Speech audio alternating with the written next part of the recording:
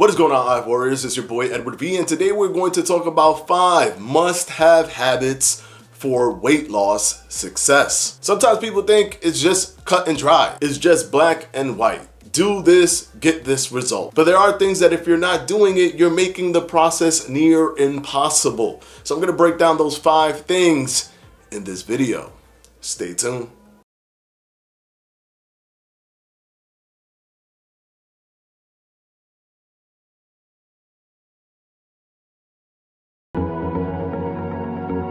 Alright, I want to thank the sponsor of this video, my favorite protein bar, hands down, Built Bar. I can't stress enough that protein bars absolutely taste like chalk. I don't know why they do this, but Built Bar, I mean, to them it was a no-brainer. How about we take this thing that tastes like chalk and make it actually taste good, and even create a different consistency altogether, a more fudge-like consistency than that rocky chalkiness that you get from most protein bars. Tastes good, great consistency, and provides you a daily source of protein. Built Bar is where it's at, man. If you haven't picked this up, I don't know what you're doing. My favorite flavor is cookies and cream, but there's so many different flavors that you can choose from. Pick yours. Stick to it. Point blank, there's no other better protein bar that exists in the market. You can click on the link down in the description, and if you put the promo code FLEDGE10, you get 10% off your entire order. Now let's go ahead and jump right into the video. Number 1 is sleeping. People want to tell you, well, sleep longer. Which is true, but there actually is a grace period where if you go too long, it's actually detrimental to you, and if you go way too short, it's definitely detrimental for you. So what's the reason why sleeping helps you lose weight? Well, if you get a good enough sleep, studies have shown that what ends up happening is that your leptin sensitivity is higher, and leptin is a hormone that tells your brain that you're full when you're eating. So if you're eating and your brain is lagging behind because of leptin to tell you that you're full, you may easily overeat. And by the time you are aware, you're so stuffed, you feel like you're about to vomit or explode because your brain wasn't quick enough to tell you that you are full. When you increase your leptin, when you increase leptin secretion by doing things like sleeping for a good amount of time, your brain is more adequately fit to tell you, hey, stop eating, you're full now. But what's the secret number? Well, 7 to 8 hours. Studies show people doing less than that still increase their weights. Studies show people doing up to 10 hours also increase their weight. The 7 to 8 hour mark is the grace period, or the little time window where it's most beneficial for you. Now let's go ahead and move on to number 2. Eating more at home and being more mindful of what you're eating. That encompasses everything. That's calorie intake, macronutrient intake, and just knowing exactly how much is inside of your food. Of course, it's always never an exact science. We don't know exactly how much calories are in certain foods, but if you do takeout and if you're eating out, you 100% don't even know within the ballpark of how much calories you're actually eating.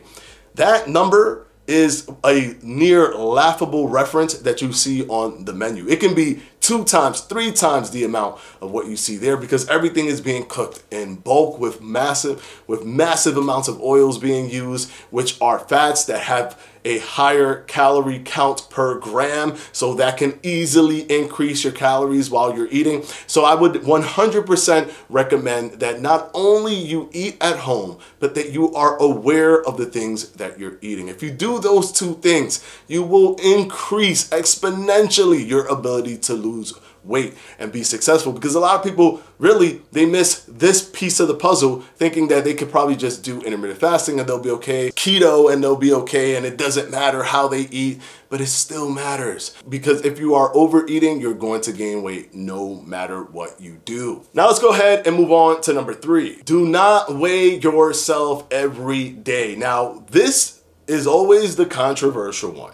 You will always find people out there saying that the habit should be to weigh yourself every day. So that's why I had to make the habit to not weigh yourself every day. Stop weighing yourself every day. You can create a steady chart of weight loss with weighing yourself once a week. Pick any day of the week, Friday.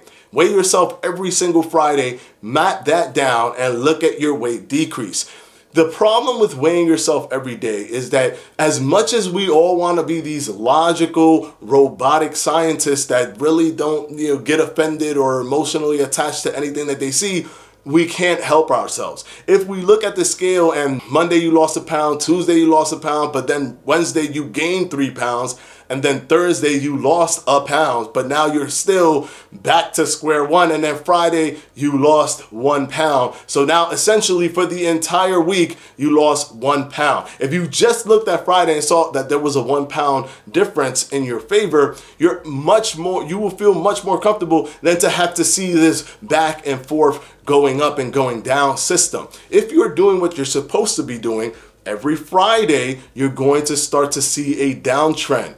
But if you do it every single day, it will drive you nuts emotionally, and it'll make it really hard for you to stick to it. So do not, please, do not weigh yourself every day. Weigh yourself bare minimum once a week. Pick a day, pick a time, and always weigh yourself during that time. Pro tip, best time to do it is when you wake up in the morning after using the bathroom before you eat anything. Now let's go ahead and move on to number 4. And number 4 bounces off of number 3 because this is actually a much more direct and telling data point than is the scale that contains so many different variables in terms of water fluctuation, glycogen buildup, etc.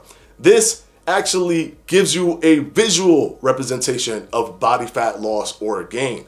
Take a picture every time you weigh yourself. Take a picture and take a video, or take multiple pictures and take a video of your body every time. And every time you get into a new month, take a look at the video you did 4 weeks ago and look at the massive difference, because we're constantly changing incrementally in front of our eyes, looking at the mirror. It's right below the just noticeable difference. So you have to do something to shake that, to be able to see the polarizing effect of weight loss visually. So you have to take pictures, you have to create that data so that you can look at it. You can look at the one from the week before, you can look at it and look at the one from the month before, and you will see that there is a change, and that will keep you motivated no matter what that scale tells you. And number 5, clear cut and dry, I always got to throw this in: exercise. If you don't do it, you're not going to get the most out of your weight loss. You're not going to get the most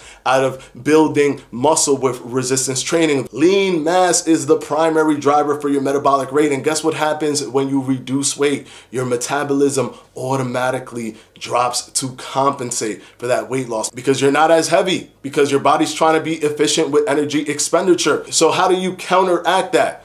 Build more muscle to increase your lean mass and subsequently continue to drive forward your metabolic rate. And also, cardio is incredibly essential. If you can build a good cardiovascular health, that helps with your appetite, that helps with your energy expenditure, that helps create insulin sensitivity, which also helps you with weight loss. It's just an all-around good thing if you have resistance training and cardio in your repertoire. Hopefully these habits are very helpful for you. If you haven't done them, I definitely recommend to apply them so that you can be consistent and successful with your weight loss. Of course, I want to thank my patrons for my Patreon. I'm going to go ahead and put their names right